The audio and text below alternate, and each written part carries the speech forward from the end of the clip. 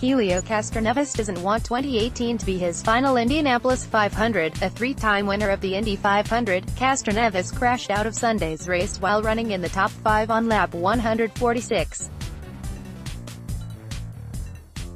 Like many of the accidents before his, Castroneves' car simply snapped around on him and he slammed into the wall.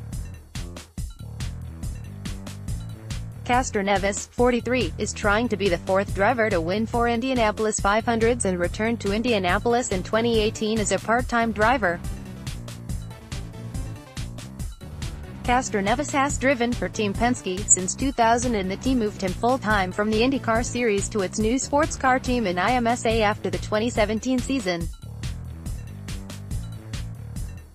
The deal included a ride in the Indianapolis Grand Prix and Sunday's 500, but nothing guaranteed in 2019 or beyond.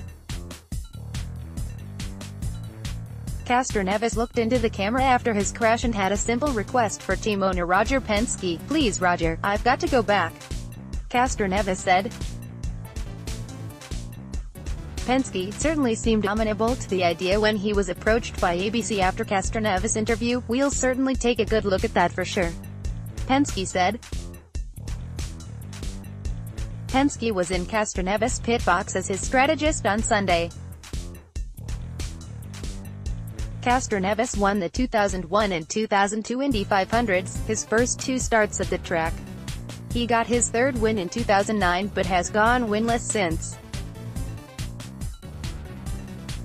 He was second in 2014 and second to Takuma Sato in 2017 and has finished in the top 10 in 6 races since his last win. No matter if he gets a 4th win or not and joins AJ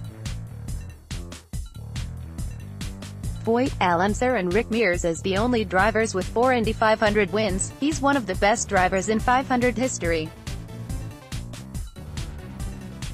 Castroneves, the first IndyCar driver to appear on Dancing with the Stars, is one of the few remaining IndyCar drivers with mainstream appeal.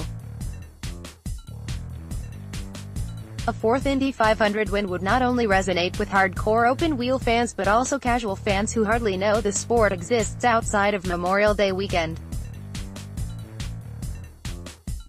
It behooved the IndyCar series if Castroneves had a ride at Indy for as long as he was competitive and wanted to keep driving. We'll see if Penske or someone else makes it happen in 2019. Nick Bromberg is a writer for Yahoo Sports.